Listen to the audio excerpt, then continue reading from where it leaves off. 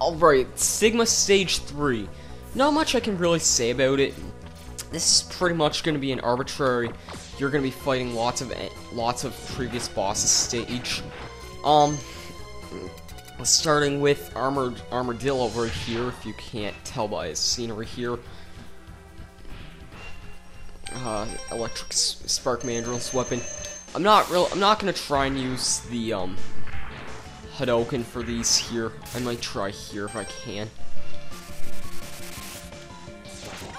Which I just did. He also fires very similar like shots to the Hadouken. Nowhere near insta-kill. And as you saw there, yeah, the Hadouken is very, very broken. It, no matter what, can kill everything except for one thing in the whole game in just one hit. This is Sting Camellia, dick. I'm sure you saw why this boss was annoying last time because, well, in his video, because, yeah. Here's how you beat him the easy way, though. Using his weakness. Yeah, he really cannot do much. Oh god, I love this ginger ale. I also love Pepsi Throwback, too. Well, actually, ginger ale isn't really my favorite, type of like pop anymore. Pepsi Throwback is really freaking good. No, X-Buster. Yeah, I can.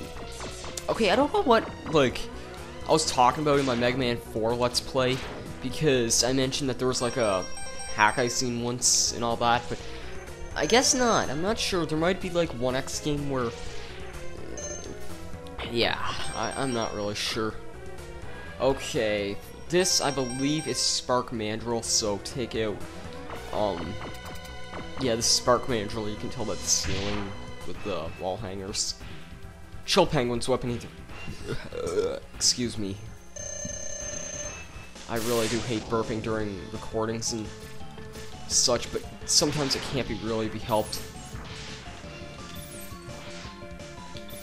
Oh, shoot, that was not a very good hit there. Well, very bad.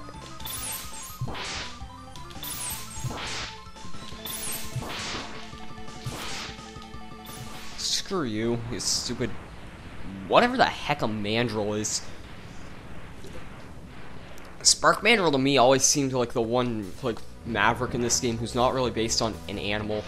Then again, I have no idea what a mandrill is, and if I find out on, like, Wikipedia during editing, I might post it, like, a picture of one on screen right now and a description of, a brief, like, description of it. I'm actually gonna refill the boomerang cutters here because there is a nice little trick I want to show off for, the two we haven't fought yet, which are Launch Octopus and, wait, shoot, wrong weapon. Yeah, Launch Octopus and,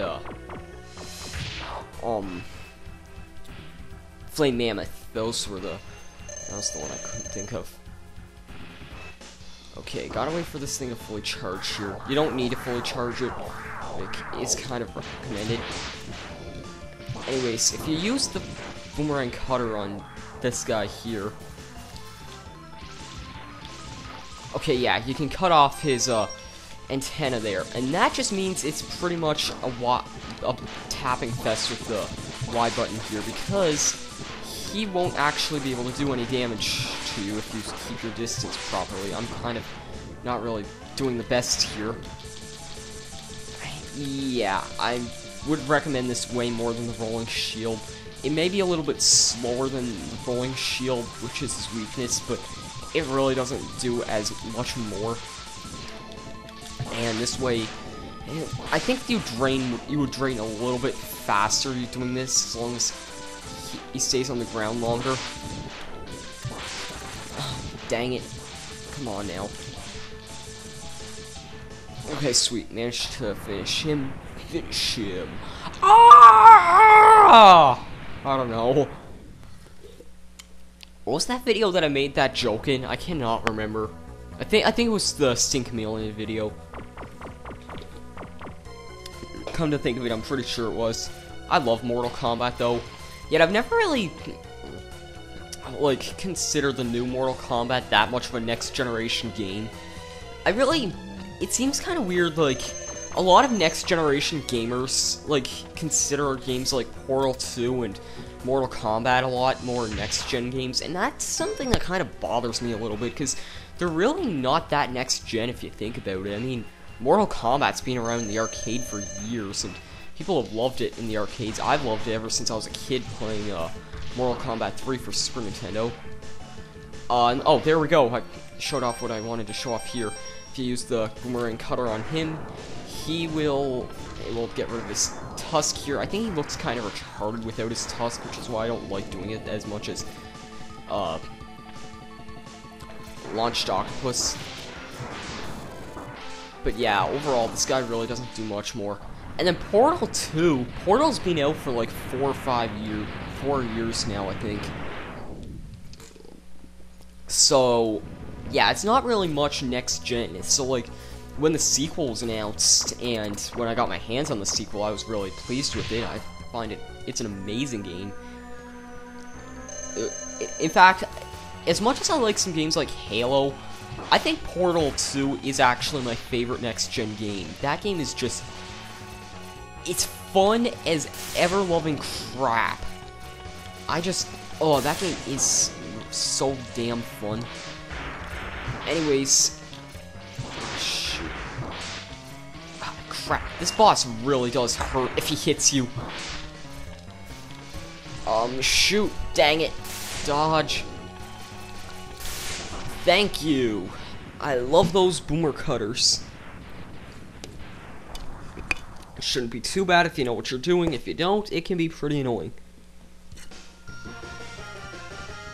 And that was the last stage before the final boss of the game, believe it or not. Yeah, this game is actually shorter than Mega Man 4 is.